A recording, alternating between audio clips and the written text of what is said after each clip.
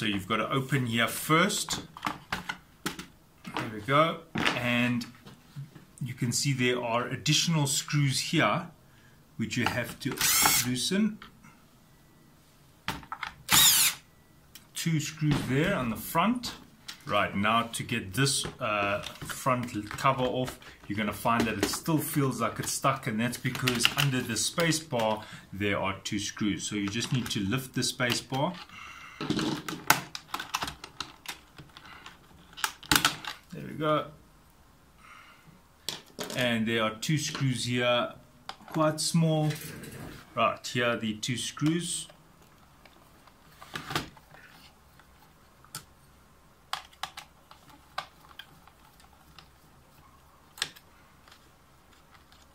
Okay, there they are, 1, 2. Right, now you're good to go. You can totally pull off this cover. There you see it coming off. And now I can see all the damage, that is all the dirt and grime that is on this keyboard. Right, I'm just having a look at the other side. You can see what I'm talking about by food and grime getting in here.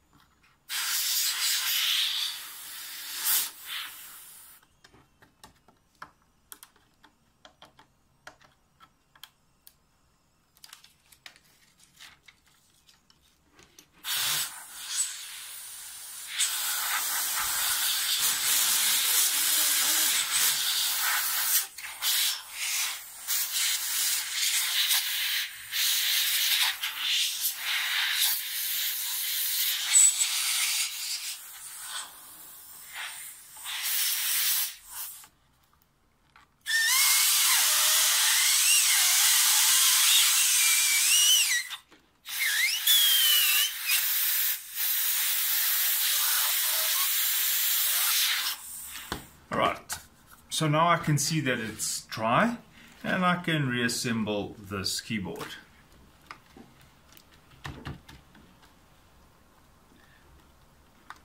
Now what you're doing is you're just aligning these little holes. You can see there's little holes and there's little rubber, there's little holes, and you can see there's little plastic pins that must come through. There we go. I'm just seating this. All fine. And now this side.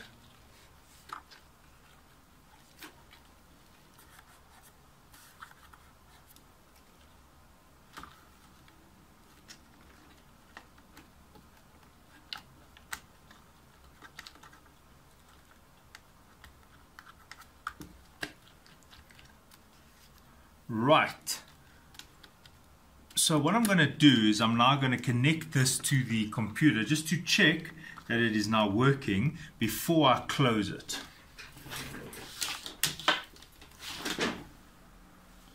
Right, now I have the keyboard here and I'm just going to test it, and now I'm going to press the characters, and as you can see, one by one it seems to be working.